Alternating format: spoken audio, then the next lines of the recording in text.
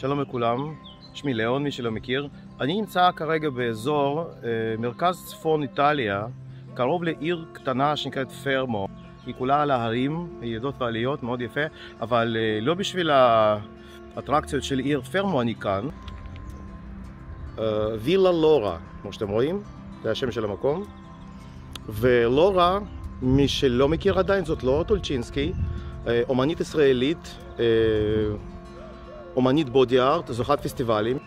לורה ואהוד בעלה עברו לכאן לפני קצת פחות משנה, והם לקחו את הבית היפה הזה שיש כאן מאחורי השער, ומה שהם בונים כאן, לא רק בית לגור, לא רק המקום הפרטי שלהם, אלא גם מקום לאירועי בודי ארט. ואנחנו בדיוק נמצאים עכשיו באירוע כזה שנערך פעם ראשונה. אז רציתי לתת לך מצצה פנימה של איך זה כרגע נראה, רק עם 4 צלמים ו5 או 6 אומנים, רק 6 דוגמניות היום, וכנראה שהאירוע הזה הולך לגדול מאוד מאוד יפה. בואו נראה מה קורה בפנים.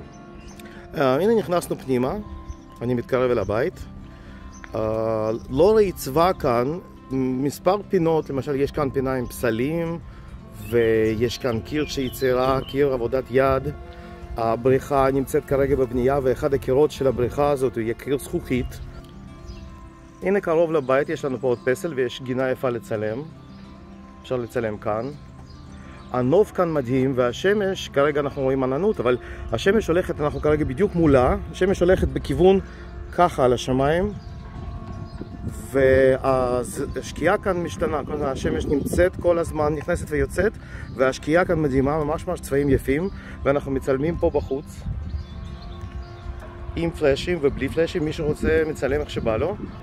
תראו איזה יופי, וכאן בכל האזור הזה אנחנו מצלמים כבר יומיים. אנחנו יכולים לראות, לורה בנתה כאן פינה צבועה בצבע שחור מת, עם אלמנטים של זהב וכסף, אלמנטים מטליים, ספציפית לצילומים. ממש אפשר לצלם כאן סט שלם מאוד מאוד יפה עם שחור וזהב, כמו שאתם רואים. אנחנו השתמשנו כאן אתמול גם בתאורת חוץ שבאה דרך הניילון הזה. השמש בדיוק מאחורי וזה נותן תאורה מאוד יפה רכה, ואנחנו גם הוספנו פלאשים בנוסף. זאת חורשת עצי הזית שיש כאן בשטח, המון עצים, וכאן בחורשה אנחנו אתמול צילמנו דוגמנית עם סמלה אדומה מדהימה, עם איפור פנים מאוד יפה, לא בודי ארט, והיום יש כאן עוד צילומים, מקום מאוד יפה, תאורה מדהימה יש להגיד. כמו שאתם רואים אנחנו מוכנים לצילומים, יש כאן המון ציוד. זה רק 4 צלמים תחשבו, אבל האזור הזה הולך להיות אזור של צלמים. יש כאן הרבה פלאשים, חצובות, כל אחד מביא לעצמו, וגם אנחנו, הצוות המקצועי של צילום, אנחנו גם דואגים לצלמים שבאים בלי ציוד, וגם יש כאן הדרכה, אז לא לדאוג מי שבא פעם ראשונה. וכאן נכנסנו לתוך הסטודיו ואנחנו רואים דוגמניות מתכוננות לעבודה, וכל הצבעים וכל האקססוריז שיש כאן, כנפיים וכובעים ומלא דברים. הנה לורה רצה. היי. היי. אוקיי. ומטאו, אומן איטלקי. היי. אחד הכוכבים העולמיים. וזאת מייקי, אומנית גרמניה מספרד, מטנריף, בעלת פסטיבל בטנריף. והיא יוצרת כאן קומפוזיציה אחרת שנצלם יותר מאוחר. אז הנה החבר'ה מכינים פה מקום כדי שהבית עצמו לא ייהרס, בגלל שהכל צבע, אז מדביקים ניילונים בכל מקום. אוקיי, ועכשיו אני רואה כאן הצלמים עומדים כבר מוכנים לצלם, כי הדוגמניות תכף מוכנות. הנה החבר'ה שלנו, עוד 2 צריכים לבוא יותר מאוחר. והנה טוביאס, והנה הצלמים. Hi guys, how are you feeling? Hi. Great, thank you very much. Ready for photos? Yeah, we are prepared. Can you give us a few words about this festival? What is are your feelings about it, and how is it working here? I'm new to body painting festivals, and yesterday was fantastic. This is day 2, and I can't wait to do more. It was really, the artists are so skilled and such a unique experience. Bon. Do you like the models, the lights?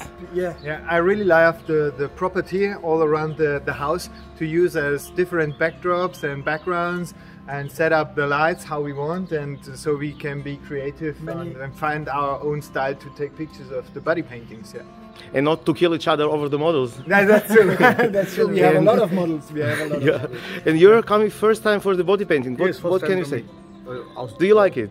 I like it. I like it. Body painting is bisschen different. Different. Yeah. I like it.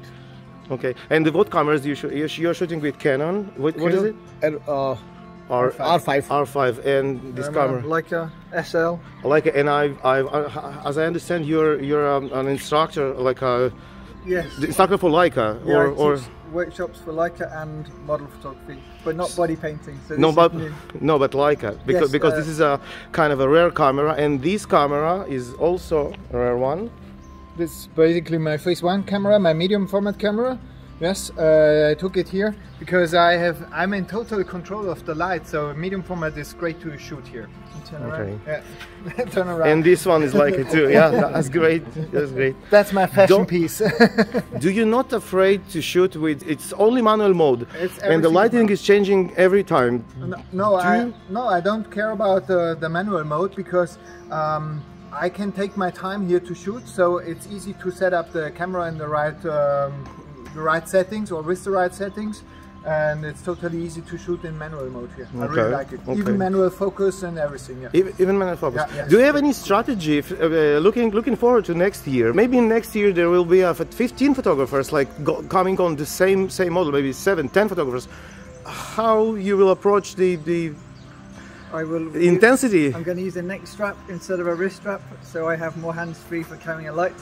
Okay. I'm going to bring one longer lens because with multiple photographers, if you're using say a 35, you are close to the model and then it blocks the view from other photographers. So if you want say 135 or longer, you can be more back, and then multiple photographers can get the same model. Okay, great. Thank you guys so much. Thank you. We'll see each other next year. Bye. Yeah. Give me 1 second. Wow. Cool. This is amazing. זה הקטרים שלנו, אנשים יושבים אוכלים, וזה עם הסוודר הכתום, זה השף שהכין את כל האוכל. יש פה אחלה אוכל, יש פה יין. יש הרבה חבר'ה, כמה חבר'ה פה שמדברים עברית, לא רק אני, ולורה ואהוד. יש כאן עוד זוג שגר לא רחוק, ו2-3 דוגמניות ו2-3 אומנים מישראל, אז הנציגות כאן די יפה מישראל. נראה אתכם שנה הבאה.